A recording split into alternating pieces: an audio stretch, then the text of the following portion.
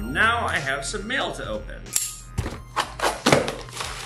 I bought this when I was drunk and stoned very late at night. I'm glad I bought it. Very sweet. Oh, they're welcome here. There's definitely somewhat of a connotation with these kinds of shops that are, oh, shall we say, a stone's throw away from militia movement. And well, given the clientele of the last shop, it's not exactly untrue, but I want to get away from that here, so. No militias here. Pawn Man likes to suck dick. Not lately, though. I don't know what's wrong with me. I'm like a hetero binge. What? All right, so we got the sign. I think this is gold and silver from the follower. You get an unboxing video. Oh, yeah. Oh, man, they sent me a lot of stuff. Look at all this stuff. It's gonna take me a minute to go through. It's Saturday, I close at 2, it's 2:30, but I'm gonna go through this. I'd like to get him paid right away. Holy shit, Kendall sent me a ton of stuff. Thank you, Kendall. It's gonna take me a while to go through. I honestly don't know what the fuck these are or what to pay them, but I'll figure something out. Some vintage postcards. Honestly, I don't like this photo. You know, I'm sure all of you have seen this photo, and I'm sure a lot of you know, but this photo, she had no idea this photo existed until like 20 years after it happened, and he grabbed her and kissed her. She has no idea who this guy is. He's just some guy who grabbed her and like forcibly kissed her on the street. So yeah, it's kind of not a great backstory to this photo, even though it you know, symbolizes the Allies winning. So some cool collectible silver, this Minotaur Labyrinth of Crete, 1.5 ounces, this PAMP, Animals of Africa, Nile crocodile, whale shark, this Incan gold, which is actually silver, it's just overlaid. Let's see here, this is probably not terribly expensive. A couple ounces of silver. These I'm gonna get a big premium on online. These are 2021s, which is awesome. I like never see 2021s. Some boomer shit, the stuff isn't very great, and then some currency pieces. Now I gotta sit here and figure out what I can pay. The boomer shit's definitely not gonna be expensive. Spot on silver right now is about 26.5. These are 3.94 troy ounces right here. I'll pay 34 an ounce. All right, so I'm gonna pay him $134 for these, but these hand-poured pieces go for big bucks. I might be able to ask $100 on each one. Two 2021s, a Libertad, and an Eagle. I'll pay 35 each on these. Coins are not very valuable. This 1942 dime is the only silver piece that he sent me. And we just settled on a price. I didn't film the whole thing. I'm paying him $630 for all of this stuff. So like, this is really collectible silver. These are going for 100 secondhand. These are going for 100 secondhand. This is going for 150. This is going for 150. This is silver, quote unquote Incan gold. It's overlaid. Again, I don't know what the fuck these are, but he basically just gave them to me. And then this, I'm gonna stick up on my community board, but not this. I just don't like knowing what I know about this image, I don't like it. This is cool. All right, 630 bucks. I'll probably make about 200 bucks on this deal. If that, 150 to 200. Well, what's the motto? What's the motto? A profit. What's a profit? Such a lovely community board. Dead moths, original 9/11 patch, something that was drawn by a person that lives in the area who is not a child. The person who drew that's like 70. I got these Pawn Man t-shirts available. I just sold my first one. You can DM me to get one. You can also get them from my merch store. It's a little bit cheaper to do it that way, but if you get it from me, number one, it helps me more. Number two, you get some Pawn Man buttons and I sign one of them. So it's a little bit more personalized if you get it from me. The t-shirts are 30 bucks, includes tax and shipping, and yeah, just DM me if you want to get one. I have a few different designs and I also have, they come in a few different colors. Such colors include red and pink. Again, DM me if you want to get some Pawn Man merch. What is going on, you guys? We're Between the Pawn. I'm Evan Kale, and I own a gold and silver business. As always, how's the week been? Getting busier and busier. So one problem that I've had recently is my cash flow. I keep buying stuff for a great price, but it's stuff that's kind of expensive to begin with, and I'm tying up money into it just by having it here, and it's like not stuff I'm gonna necessarily turn very quick. For example, I bought this Universal Genevieve 10 karat gold filled watch from like the 1960s. It's vintage, it's beautiful. I paid 350 bucks for this thing. I'm trying to get at least 500 on it. But I might sit on this for a couple months, and $350 for my business is, well, not 1%, but it's larger than 0.5%. So I need to not get bogged down on too much of this stuff, and that is what makes me wary about advertising on social media that I'm buying from people, is I'm gonna just get flooded with people trying to sell me stuff like this where it's cool, or, you know, it's like one of those items that, I'd love to have it here, I'd love to have it on camera, I'd love to film me doing a deal about it. But the reality is I'm running a business and I can't afford to get bogged down on some of this stuff. So that's making me a little bit nervous. I also I bought a ton of Morgan Silver dollars. Pretty soon you guys are gonna see a deal that I filmed where I bought like 35 or 36 of them. And I'm gonna make a lot of money on it, but unless I'm trying to blow them out, it's gonna take me a while to sell them all. So like I came in this morning and there's a guy waiting for me outside, and I bought these at a great price.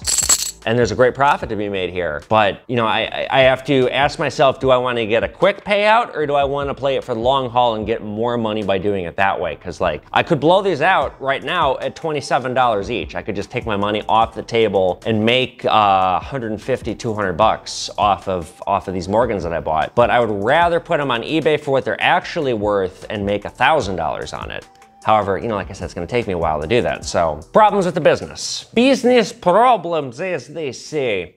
What else has been going on this week? Well, yesterday was the 5th of July. A lot of people took yesterday off in observance of the 4th. I did not, and I did not partly because of the tea set lady. I told her I was gonna be here yesterday, and she said, okay, I'll be in. Didn't come in. Called me again, texted me again yesterday, didn't come in. Said that she did try to come in. She said that the doors were locked. It's like, well, you went to the wrong place. I've been here all day. And you have my address. You have all the information you need. I have said to you, you know, like I've exchanged no less than a dozen phone calls with this lady. I'm at the end of my patience with her. So, and I'm not even going to come up, or I'm not even gonna make a lot of money on this deal either. Like maybe a couple $100, maybe if I'm lucky. It's to the point where it's like kind of just not worth it. So, some people. So the tea set thing yesterday kind of pissed me off. I didn't come in here just for her. And I did some other stuff here, so it was good to be in here, but I was pretty annoyed. And I also wasn't surprised in the least bit. I was like, oh, driving in, I know she's not coming. She didn't come. I want to talk about my Invisalign because a lot of you guys have noticed and commented on it. So every year I have New Year's resolutions, or I pick one thing to better my life and I always follow through with it. Well, not always. One time I gave up soda and then I started drinking soda again. Most of these New Year's resolutions I follow through permanently. Anyway, so this year it was to get my teeth fixed because my teeth have been awful my whole life. I never had braces as a kid. I had, what did we get? We got spacers put in, and my dad got into some classical Harold fight with the orthodontist and threatened to sue him or something like that. So I remember my dad being like, son, you can take out those spacers. We're never going back to that bastard again. And yeah, then I took out my spacers and never got braces. So, you know, I go to the dentist, and like the dentist always gives me shit about my teeth, and like I make TikToks and people write rude things that usually don't get to me, but lately it's kind of just like, I'm kind of sick of this. So, okay, if I'm ever spitting on myself, that's what that is. I think it was the I Quit video. I was like, it was when I first got those in and I had them in, it was just like, you know, I went in for like a checkup, and they were like, okay, well, we're gonna put the rubber bands on now. This was like 3 months after they first gave me these Invisalign. And I'm like, oh, okay, rubber bands. You didn't mention that when you put them on. Okay, fine, let's do the rubber bands. How long do I have to have the rubber bands on for? Always. Why the fuck did you start me with that then? Why the fuck do you make it worse 3 months in? So I've got these like silly rubber bands and I don't like them. But luckily I won't have these on for too long. Probably best case scenario by Christmas I'll get them off. Worst case scenario, like mid next spring, somewhere in that region. But when I take them off though, I just want to quickly say, my teeth are getting worse before they get better. There's some gnarly shit going on here. I have this like crazy gap right now in my teeth. I look so fucking inbred when I don't have these things in. I either have to look like a child with my little like puberty braces, or I have to take them off and look like I'm inbred with the big gap in my tooth and my missing tooth down here because I had to pull a tooth. Anyway, so that's what's going on in my mouth. And if you see I'm doing it right now, spitting on myself, then that's why. It's not because I've dropped too many IQ points from drinking and smoking yet. We'll just jump into the questions. First question coming in from Matthew Glasspool. He wants to know, speaking of merch, do I sell my books at my store? Why, yes, I do. You can come on in, you can get my book, they'll even sign them for you. Otherwise, if you guys want to buy my books, you can get them on Amazon. They're an ebook, they're in paperback, or I will sell you a signed copy if you DM me on Instagram or TikTok. This is about my life and times as an Uber driver. This is 2 books put together. I have a volume 1 and a volume 2. And then this is a special edition, which includes like 15 bonus stories. Most of them are funny, some of them are sad, some of them are dramatic, but I don't know, if you like me and you like my humor and you like using Uber and you're curious about how the service works and why it's a fucking terrible way to make money, this book is for you. I've driven prostitutes, drug dealers, cleaned up puke, been stalked by passengers, and had a gun pointed at me.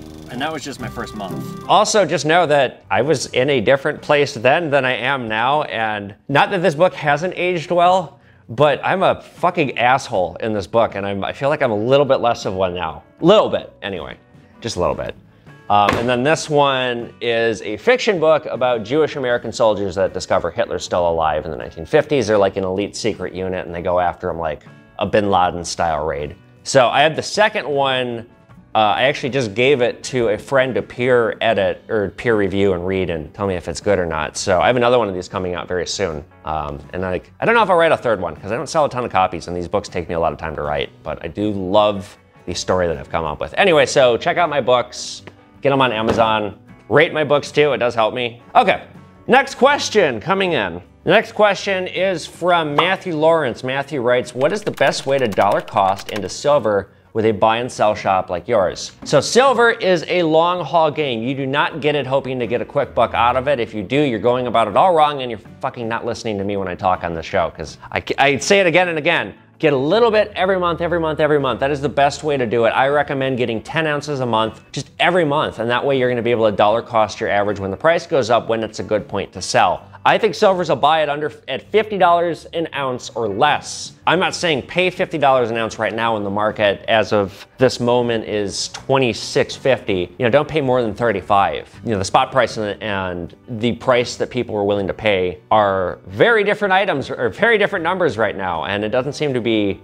correcting. I'm hoping it will correct soon. But just get a little bit every month, and if silver spikes, don't think, oh, I just made a bunch of money, I can sell it. That's a dumb way to do it. Like, here's a good example. So I sold this kid when I worked at the old shop. You know, the markets a year and a half ago were a completely different animal. I didn't have to pay the premiums that I have to pay now. I could buy Eagles at under the spot price. So the spot price was 20. I was selling Eagles at 22, and I was buying them at 19. So this kid came in and he bought a tube of Eagles from me for 400 bucks, 20, and then silver went up to 22 and he tried to sell it to me and I offered him what he paid. And he's like, well, the market went up. And I was like, yeah, but just because it goes up doesn't mean I pay the market price. I just don't do that. And this kid got so pissed at me. And it's like, you're going about buying and selling silver all wrong. You don't do it like that. You don't try and buy and sell within the span of 2 weeks. That tube of Eagles today is worth 700. So if that kid would have held onto it, he did sell it back too. I don't know what the fuck he was doing. But if he would have just held onto it for a year and a half, he would have almost doubled his money. So that's how you go about doing it, is you just have to know when to get in, know when to get out, and buy in increments a little bit, a little bit, a little bit,